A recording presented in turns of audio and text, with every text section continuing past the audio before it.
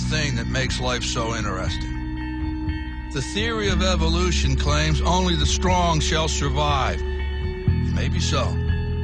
Maybe so.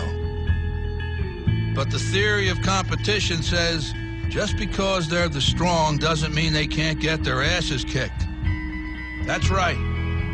See, what every long shot come from behind underdog will tell you is this. The other guy may in fact be the favorite. The odds may be stacked against you. Fair enough. But what the odds don't know is this isn't a math test. This is a completely different kind of test. One where passion has a funny way of trumping logic.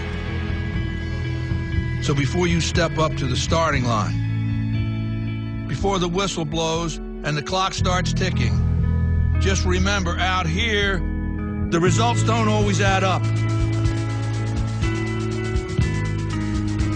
No matter what the stats may say, and the experts may think, and the commentators may have predicted, when the race is on, all bets are off.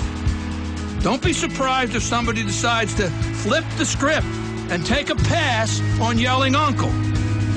And then suddenly, as the old saying goes, we got ourselves a game.